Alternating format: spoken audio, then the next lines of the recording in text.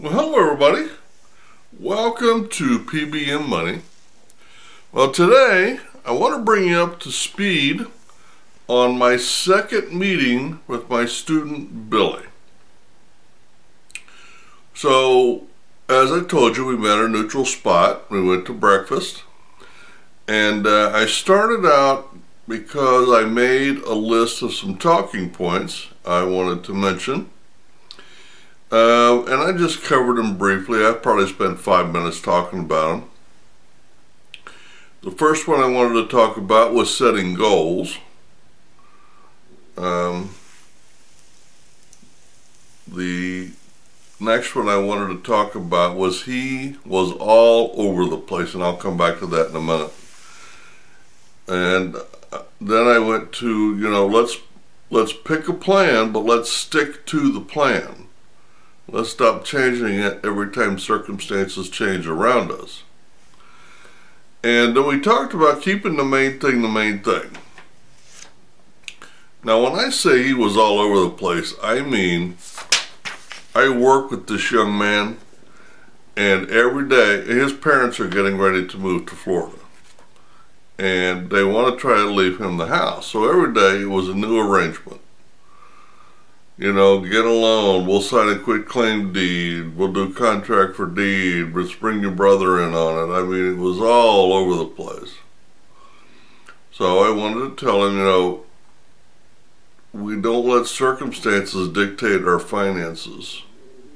We set our finances, we stick to the plan, period. So we had that discussion. And he probably didn't find it very comfortable, but whatever. So then we talked about a budget. Now, in the last month, he was all over the place. I had him give me 2 different budgets of what he lives on. And in case you don't remember, this young man's 22 years old, so it's not like he's getting a lot of expenses. And I could tell from the budget what he was doing. Since he's never saved money before, the numbers I was giving him seemed really high, and he was trying to pad his expenses so that he didn't feel like he had nothing. So from those 2 budgets and experience, I went through and made my own budget based on his life, his experience, and those types of things. Now, when I set a budget, I usually set 3 goals. A not very aggressive one, a medium aggressive, and a very aggressive goal for savings and income reduction. He's the perfect category for very aggressive, but he's also a little apprehensive about committing to that much that soon. So what I told him is, I said, let's start out a little bit above aggressive, and let's see what happens. We'll do it for a month or 2. If you're not comfortable, we can always change. And in the meantime, we'll take a look at your budget and see what we can do with your budget. Then, after that point, we went over the things that he was supposed to do last month, what he did, and how it turned out. Now, the first and most important thing is he made sure the money got to the right accounts, the right amounts, both paydays. That's kind of impressive. Now he had, like I said, 2 paydays. He had $300 to an emergency fund and $450 to his investment account. So he'd saved $750 in a month. To me, that was pretty good. Now, part of that was bonus money. I get it. But even without the bonus money, he was still saving around $500 a month. He didn't realize that. Now, the budget that I set him, I think we did $550 for the next month. But anyway, he's got $750 saved where he had nothing before. Another thing that I had wanted him to do was with his credit card balance. He had a $1,900 credit card balance. We had two alternatives here. One was to get a personal loan and pay it off, and then pay the personal loan to the credit union, pay that off. That was my preference because it gets his balance to zero on his credit card immediately. That immediately starts benefiting him. And the other alternative was to just throw some cash at it each month until we paid the darn thing off. I didn't want to do that because I felt like that was taking cash away from his investment account. He did get the loan at the credit union, and he wrapped that loan into a loan to pay for a truck for his brother. So he got about a $4,000 loan, and $2,000 of that was towards his credit card. So his credit card balance is at zero. He owes some money on the truck, so he's got a monthly payment that's going to be taken out, and we've taken that into consideration. Now, that action, those two actions for this month, accomplished a couple of things. Number one, it showed him that he was capable of saving large amounts of cash in a month. Okay? Secondly, we helped his credit score in several ways. Number one, we took his utilization down to zero because it was at 99%. He had a $2,000 balance on that card. He had charged $1,900 and some change. So he took his utilization down to zero. We increased his loan mix. All he had before was a couple of car loans. Now he's got a car loan and a personal loan. That will help on his credit score. So we paid off the balance to zero utilization, increased his loan type, and I have also added him as an authorized user on one of my credit cards. Now, as a general rule, I would not do this. However, I know where he works. So if anything happens, I'm not the least bit concerned about him charging or doing anything untoward with my credit. So with the actions that he took this month, plus the authorization on my card, his credit score ought to jump up here pretty quick.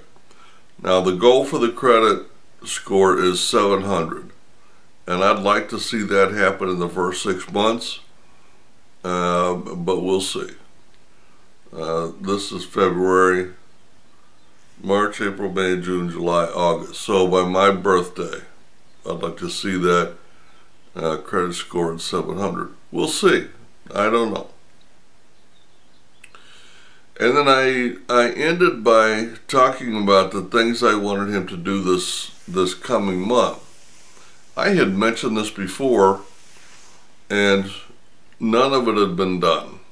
And in order to make quick progress and to not take any backward step, this needed to be done right now. And that was to automate his savings from his direct deposit, to automate at least the minimum on his credit card if he charges anything to the credit card, so that he can't miss a payment.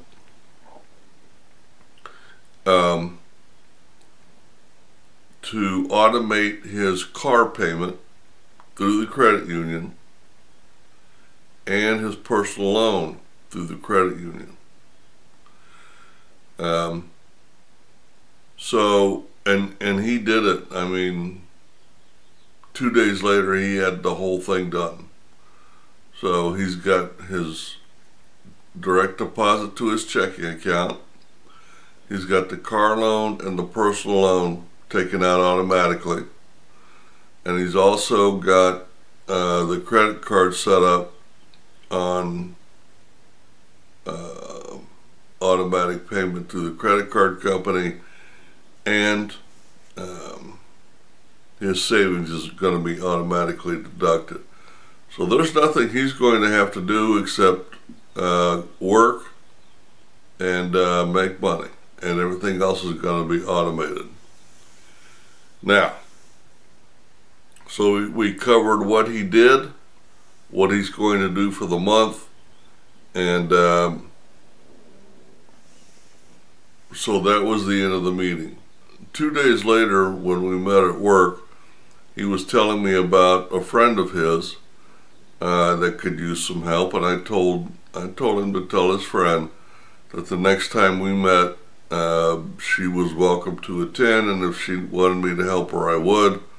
And for those of you that don't know, this is part of our ministry.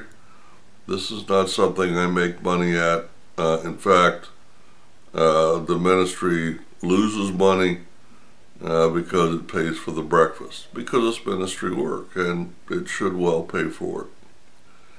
So anyway, that's what happened in our meeting with Billy. This is our second meeting. Now, what he doesn't understand yet is I told him I was going to keep that card in the drawer that he's the authorized user on. That's not what I'm going to do with it. The card that he's an authorized user on is my Discover card, and starting in April, April, there will be 3 months of 5% back on gasoline, and he lives out of town, so he's going to spend a lot on gas. I'm going to give him that card and have him use it only for gasoline. Then at the end of the month, he can write me a check and I will pay the Discover card off. Because the automatic payments is taking care of past, and now we got to teach him good habits right here, right now, for the future.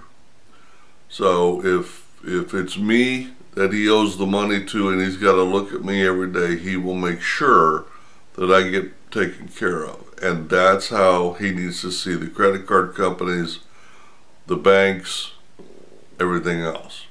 So I am going to let him use a credit card, and I will be making 5% on his gas, whatever he spends. So if he spends $100 in a month, I'll make $5. Big whoop. But we're going to do that for 3 months, and then we'll see what happens the next 3 months. So he's got a surprise coming. He's going to get some freedom, and he's going to learn a bit of responsibility about how to take care of a credit card through actually using it. And since it's my card, I will make sure I get paid on time. That will happen. So we're making progress. We're still laying groundwork, and I think what we decided is we're not going to follow the regular plan that I'd like to follow, because he wants to buy his parents' house. So instead of going towards an investment right now, which is what I would like to do, he just wants to accumulate cash for the next 6 months. And if his parents do move to Florida, he wants to be in a position to buy the house. By the way, he applied for the loan at the credit union for the house. He was turned down. No surprise. And I did advise him not to apply for anything else without going through me first, because in the last month he's got 3 hard pulls on his account already. One for the personal loan, one for a transfer credit card that he got turned down for, and one for the house. The only one I knew about was a credit card because it was my idea. He didn't tell me about the other 2 until they were done. So Some of the credit things that we did to help him is going to be offset for a couple of months, but hopefully within 6 months he'll bounce back and we'll have that credit rating up to 700. Well, that was our second meeting. The next one will be towards the end of March, where hopefully we'll have time to go over his budget. We'll get to take a look at the accumulation of cash. We'll meet his friend, and I will update you on any progress that we make at our third meeting. This is a summary of meeting number 2 with my new student, Billy. You guys have a great day, a great week, and happy investing.